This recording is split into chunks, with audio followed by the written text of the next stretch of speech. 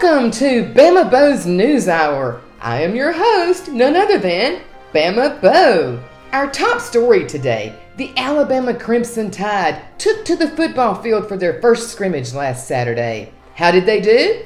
Well, there were some ups and there were some downs. After coming into the national championship game in the second half his freshman year to ultimately win it, he then goes on to start every game his sophomore year, where he takes the Tide to the national championship again, just to come up a little short, and was also a Heisman finalist in New York last year, and let's not forget, with only one knee and only one ankle. This week, Nick Saban finally announces Tua Tagovailoa the starting quarterback for the Alabama Crimson Tide. No way! In other news, Jalen Waddle is scary good. Who can forget last year when he burst onto the scene as a freshman with this crazy, mad skills at receiver? The jump cuts, he was so elusive, he could blow past the defender. Well, now it's his sophomore year. He can only improve from that. The feeling is that when the season starts, Waddle will leave the defenders questioning their career path. The offensive line has the potential to be spectacular this year. I'm looking for these guys to create holes that even this guy can run through for a touchdown. The concern right now is still on the defensive side of the football at middle linebacker. We feel like right now Dylan Moses is going to be the one to step up and be the signal caller. But who's going to join him? Who's going to help contribute to this football team? We've got to look at the depth and what guys around him are really going to step up this year. We need these alpha guys. That's something to really watch moving forward. The final scrimmage will be held this Saturday. With all eyes on the linebackers, we can only assume that the kickers are probably breathing a sigh of relief. In other news, with Auburn making it to the Final Four in men's basketball, there appears to be a new craze going on in the state of Alabama. Some Alabama fans are saying, yes, it's okay to cheer for Auburn. Other Alabama fans are saying, no way would I ever cheer for Auburn. Joining me today is the new modern-day Alabama fan and the hardcore Alabama fan. Thank you so much for joining me and welcome.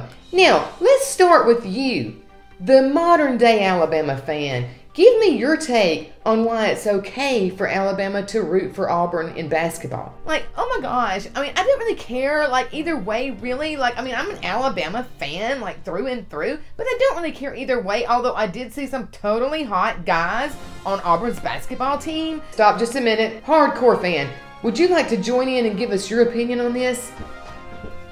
Frank, is this camera on, Frank? Are you there? Can you hear me? Can you hear me? Thank you for having me. Thank you for having me. Listen, I just am a firm believer in that Alabama, if you're an Alabama fan, you just root for the Crimson Tide year round. Year round.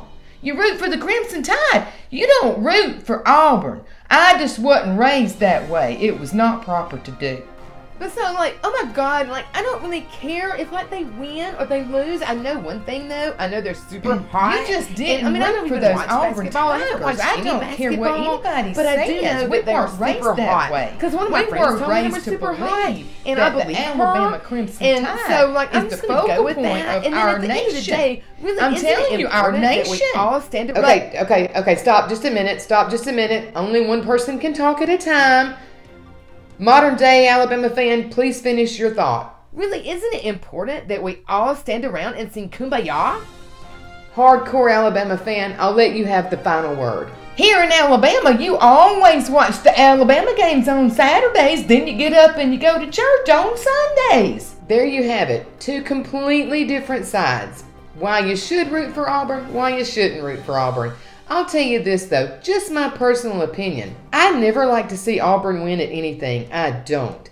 But at the top of the list, where I don't want to see them win, is football. So when all this is said and done, if Auburn wins this tournament, great, they'll be known as a basketball college. Doesn't really affect me either way. Long as we can beat them in football, I can live with it. If we're all being honest, most Alabama fans at the end of the day, if Auburn loses, will be doing this.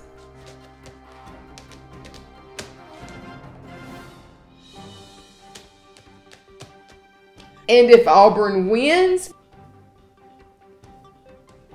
they're in the SEC and they're in the state. Okay. Okay, fair enough. Fair enough. Fair enough. So basically at the end of this, that's really what's going to happen. Either way, I won't lose any sleep. Until next time, roll tide.